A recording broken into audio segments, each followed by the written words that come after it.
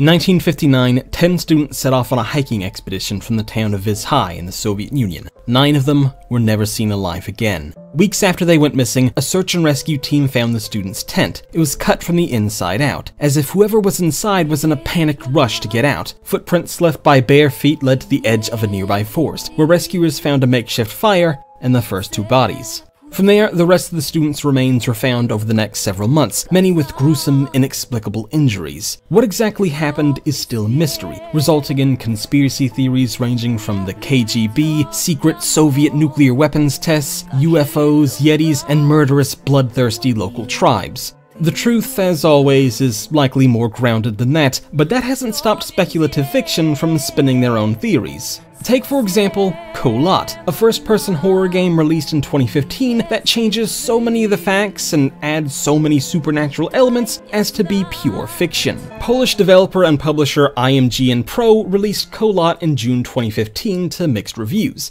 Perhaps the best known thing about the game is that they snagged the famous Sean Bean as narrator. This is a walking simulator in the purest sense. There's no interaction from the player whatsoever. In fact, the player is so marginalized, it's impossible to tell who you are, and hard to understand what you're even doing. But first, let me give you the backstory. On January 27, 1959, 10 students from the Ural Polytechnical Institute set off from the small town of Vizhai in the Soviet Union to go on a hiking and skiing expedition. They were, apologies for butchered pronunciations in advance, 23-year-old Igor Dyatlov, who was leading the group, Yuri Doroshenko, who once charged at a bear wielding a hammer on a previous expedition, Zenaida Kolmogorova, who was called the engine of the university, Rustem Slobodin, who often brought and played a mandolin on hiking trips, Ludmila Dubanina, the youngest of the group at only 20, and who in 1958 was accidentally shot in the leg by a hunter, Alexander Kolivatov, a student of nuclear physics, Nikolai Thibaut Brignolo, the son of French communists, Yuri Krivonischenko, who was involved in the Kystym disaster in 1957, Semyon Zolotaryov, the oldest of the group at 38 and an experienced tour guide, and Yuri Yefimovich Yudin, the luckiest sufferer of chronic joint pain in history. He quit the expedition early, turning back on June 28th due to knee and joint pains caused by rheumatism. He would be the last to see the 9 others alive. Despite their youth and various ailments, they were all experienced hikers, each holding Grade 2 hiker status, which would be upgraded to Grade 3 upon their return. Their goal, or at least one of them, was to receive that Grade 3 hiker certification, which they were going to achieve by climbing the Otorten Mountain, part of the Ural Mountain range. As a level 3 grade hike, their journey would be the most difficult possible. Before leaving, Igor Dyatlov agreed to send UPI Sports Club a telegram when the group returned to Vizhai in 2 weeks. The hike was expected to last no later than February 12th, but expeditions like this, in such cold and far-reaching places as Siberia, often take longer than expected. In fact, as Yudin was turning back, Dyatlov told him he thought it would take several days more, which Yudin passed on to the sports club. When the 12th came and went without a telegram, nobody thought anything of it. On January 31st, the hikers prepared a cache of food and gear, stashing it on a wooden platform in a forest called Labaz. Shortly after that, they made camp for the night. The next morning, they traveled through what we now call the Dyatlov Pass, later named after the group's leader. They intended to head north through the forest, making camp on the banks of the Lavza River, then continue north to Otorten Mountain. But a sudden snowstorm overtook the pass, diminishing visibility and dropping the temperature significantly. It wasn't until February 20th, after being pressured by the missing hikers' families, that the Institute notified police and sent out search and rescue parties. At first, it was mostly the Institute's faculty and staff, but it wasn't long before the police and Soviet military joined the search, deploying hundreds of searchers, planes, and helicopters. So, do you play as a member of the search and rescue party in Kholat? Yes. No. Maybe? Kholat starts by giving you the facts, Sean Bean somberly telling us about the hikers and how they went missing. You start at a train station and you're just told to go forward. Whoever you play as in Kholat, you're out there by yourself, so obviously no search and rescue member would be out there operating solo like this. Kholat isn't based on the student's experience or the subsequent search and rescue. Instead, so much of this game is being utterly confused and lost. Now, this is one of Kholat's better aspects. IMGN Pro does a magnificent job with environmental storytelling. You're left to figure out what to do on your own, and that involves looking for landmarks like a radio tower or a ramshackle hut off by itself somewhere, all the while it's relentlessly snowing and dark. There's no obvious set path either, and while the world is linear, it's still easy to get lost with such low visibility and not knowing what you're supposed to do. When you arrive at these locations, you'll find diary entries from the hikers. They're read out to you by the students students themselves, and while the acting is good, the writing is, yeah. They drone on and on about supernatural nonsense, science experiments gone wrong, and any other cliche you can think of. It's odd given the hikers actually kept a diary. One rescuer is found, and that can easily be read online. It's no secret. You'd think these would be in the game, but they're not. In fact, there are all kinds of hoaxes and theories concerning this diary, which is even more weird that it's not in the game. In Mountain of the Dead, Keith McCloskey writes that one member of the group wrote on a piece of paper a day or two before their deaths, "Now we know snowmen exist." In the Discovery Channel documentary Russian Yeti, The Killer Lives, featuring Batman actor Kevin Conroy as narrator no less, experienced climber Michael Lebecki reads what he says is a quote from a newspaper the students brought with them that reads, "From now on we know that snowmen exist."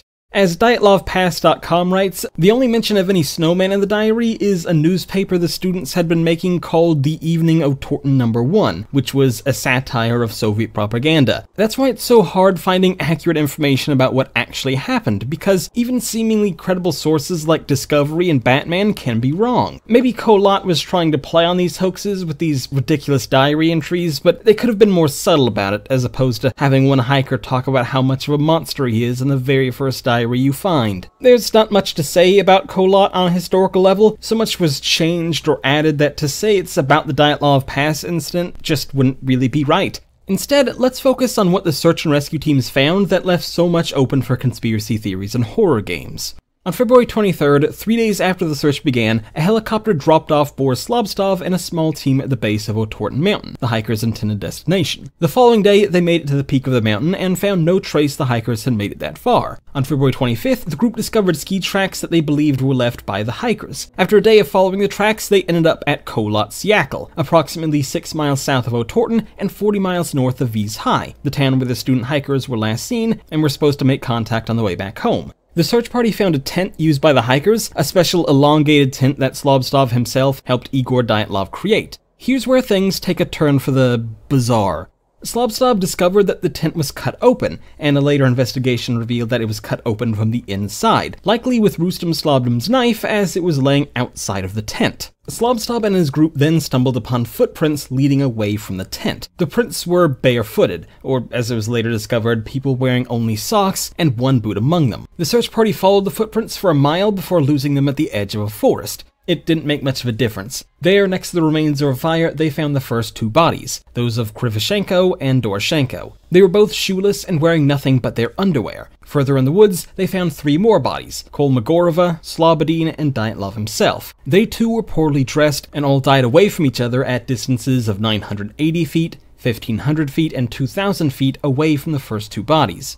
Police immediately launched an investigation. Investigators found no apparent injuries to the first group of hikers, other than Slobodin, who had a small crack in his skull. How he got this injury is still unknown, but it wasn't deemed fatal. Instead, investigators concluded they all died of hypothermia. On May 4th, 3 months after they went missing, the remains of the last 4 hikers were found. Their bodies were at the bottom of a ravine, 250 feet, 76 meters into the woods away from the others. They were in the middle of a forest, buried under 13 feet of snow. Those 4, Dubinina, Kolevatov, Thibaut Brignolo, and Zolotaryov, were better dressed than the first 4 survivors they found. All 4 of them had major, fatal injuries. Thibaut Brignolo had severe damage to his skull, Zolotaryov had major rib fractures and was missing both eyeballs. Yes, you heard that right. Dubinina also suffered rib fractures, her tongue was missing, and her eyes and part of her lips. Kolevatov had severe hypothermia and had broken, exposed skull shards. But strangest of all, and what sparked decades of conspiracy theories, is this. Dubinina and Kolevatov both had trace amounts of radiation on them. These last 4 had dug a shelter, a small trench in the snow with branches covering the bottom to keep themselves off the frozen ground, yet none of their bodies were found within the shelter. There are some answers here, but not enough to conclude what happened. Dubinina's body was found in a stream at the bottom of the ravine, leading the medical examiner, one Dr. Boris Vozrozdeheny, to conclude her missing facial features to have resulted from the running water. A little speculation leads one to believe that maybe their shelter wasn't good enough and they left to find something better. Maybe they ran out of food or water and they left to find more, and either way they fell into the ravine and died. But there are still vital questions without simple explanations. Why did the group separate in the first place? What caused these gruesome injuries? And where did the radiation come from? With no real clues about what exactly killed these last 4 hikers, the investigation was closed in May 1959 and all related files sealed away until the 90s. There are plenty of conspiracy theories though. It's the Yeti, the KGB, UFOs, talk of Soviet nuclear testing and other secret weapons. Then there's more original stuff like teleportation, gravity fluctuations, ball lightning, and infrasound.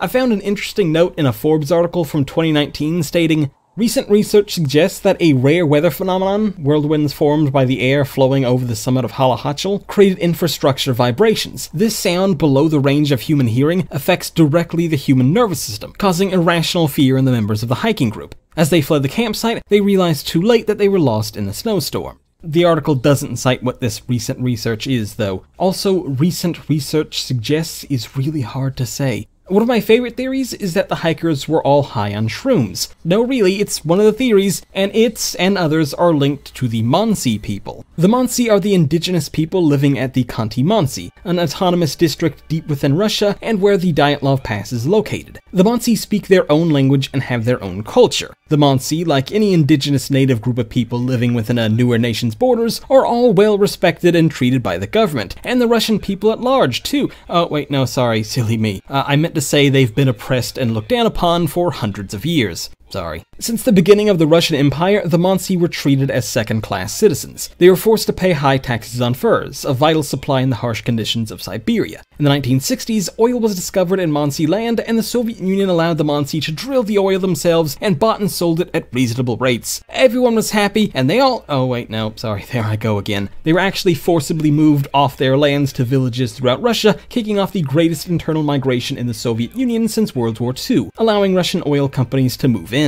By 1990, the Soviet Union had exported over $20 billion of oil and gas from the region, and the Mansi didn't see a penny of it.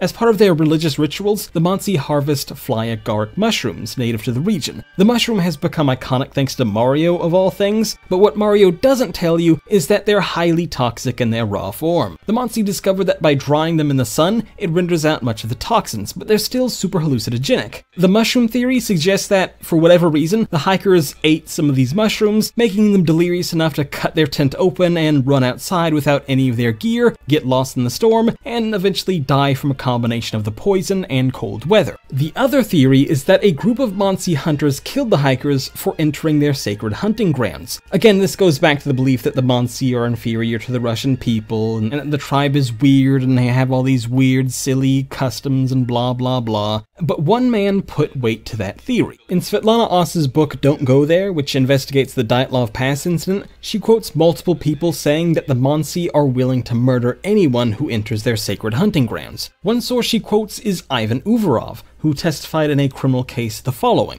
About the Mansi, I know that their sacred mountain is about 40 kilometers south of the place of the hikers' deaths. 45 years ago, there was one accident with a hunter from the Pershino settlement. He climbed that mountain and took part of the food they had left their gods. He brought some of it back to his home. He did this again, but then disappeared and was never seen again. There were some rumors he took an arrow designed for hunting animals.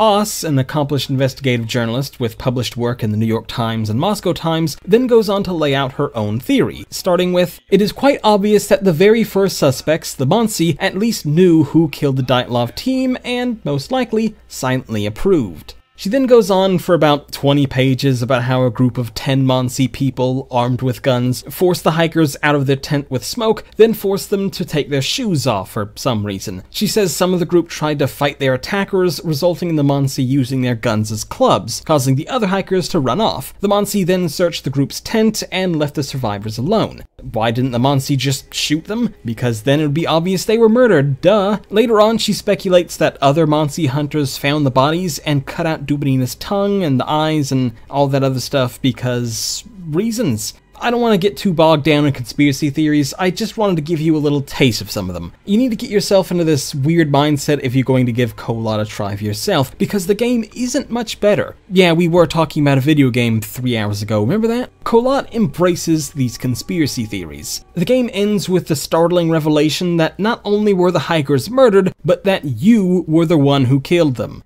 In the game's true ending, unlocked by finding all the diary entries, you approach a tent and the screen turns black. We hear something ripping, perhaps the tent being cut, and a woman screams and the credit rolls, all while Sean Bean rambles on about true madness and how nobody is innocent. That doesn't jive with what a recent investigation into the incident found. What a surprise. On February 4th, 2019, Russian prosecutors announced they had launched a new investigation into the 9 hikers' deaths. This new investigation was only looking into 3 theories they deemed the most likely scenarios, ruling out any crime as well as alien abductions, Soviet weapons testing, and all that other fun stuff. Over a year later, on July 11th, 2020, Russian prosecutor Andrei Kuryakov announced he and his team had come to a conclusion. The hikers died of an avalanche. Prosecutors say an avalanche hit their tent, burying it deep under the snow. They quickly somehow dug themselves out of the snow and tried to hike back.